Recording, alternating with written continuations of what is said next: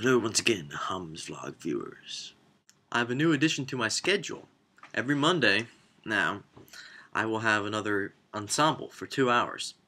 And it's a thing that I have to do with my scholarship. They emailed me about my requirement to fulfill a certain obligation back to the school for them giving me money, I guess. So I filled out some forms that were like, oh, what kind of music can you play? What kind of music do you want to play? And I told them, I can play jazz and I can play with singers, but I'd prefer not a lot more jazz because I already am jazz all week long. So I thought I might want a break from that. So they put me into a pop rock ensemble, which I thought would be okay. But then I got there and I'll read you off the list of songs that we're playing. Like Harder to Breathe by Maroon 5, Josie by Steely Dan, I Feel the Earth Move by Carole King, This Love by Maroon 5 as well, I Want You Back by the Jackson 5, Carry On Wayward Son by Kansas. Yes, we're playing it. And Every Little Thing She Does Is Magic, which is like one of my favorite songs, if not my favorite. So basically, I'm really excited for this ensemble. It's going to be lots of fun. It'll be a nice little addition to my Mondays, and a nice little break away from jazz all the time.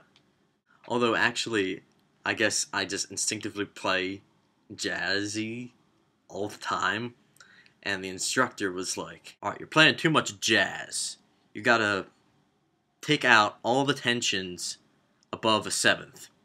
You're only playing 4-note chords or less. I mean, I can do that, but I'm not used to it. Really. Especially now, because all my lessons are jazz chords. So I'm used to practicing and playing jazz chords. But then you give me C-sharp 5 and all these 5 chords for like guitar players. I mean, of course it's simple, but it's not the same on piano, you know. It's really like yeah! Versus ting. Same notes, but there's a difference. Anyhow, the biggest thing that's happened since the last vlog was I was reunited with such an important part of me.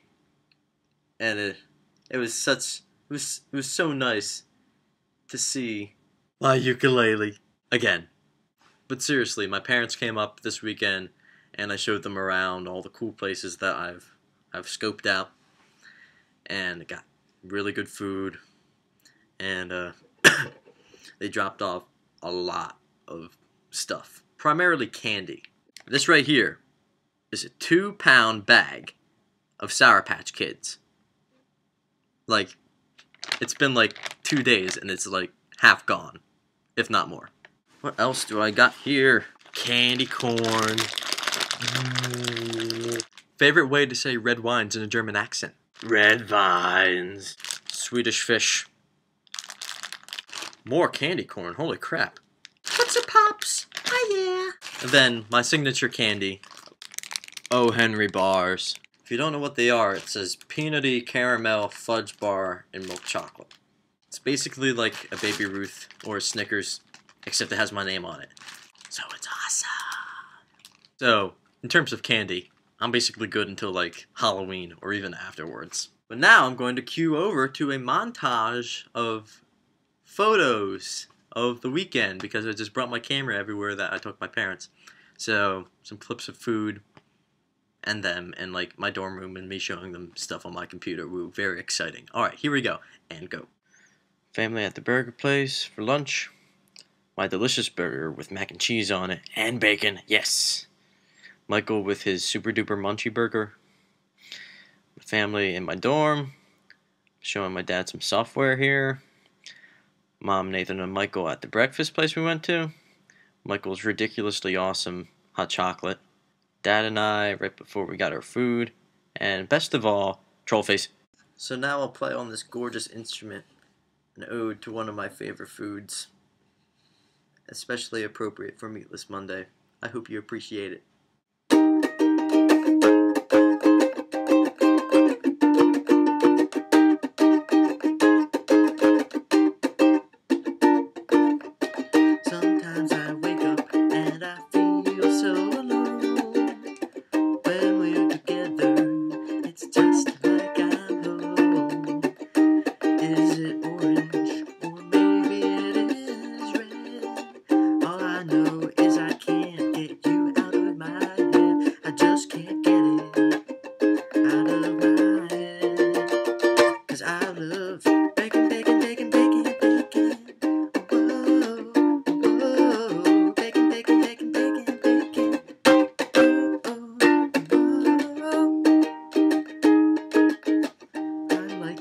crispy, and I like it on my tongue.